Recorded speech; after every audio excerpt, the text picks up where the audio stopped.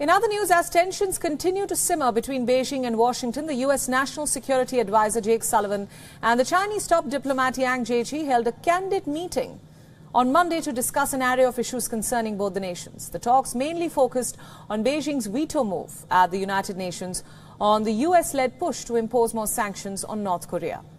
The U.S. has raised concerns that Pyongyang might be preparing for its first nuclear test since 2017 and that it could happen at any time. The meeting between Jiechi and Sullivan was nearly 4.5 hours long and took place in Luxembourg.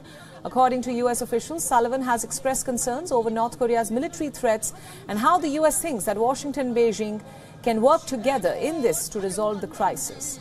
A White House statement said that the discussion between officials was candid, substantive and productive. The U.S. Secretary of State Antony Blinken said on Monday that Washington will maintain pressure on North Korea until Pyongyang changes its nuclear program. The meeting between Sullivan and Jiechi comes at a time when Washington and Beijing is witnessing a straining of ties with regard to diplomatic relationships.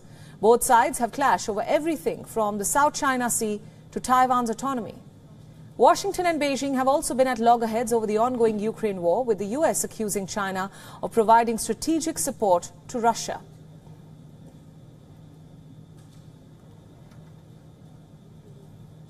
WION World is now available in your country. Download the app now and get all the news updates on the move.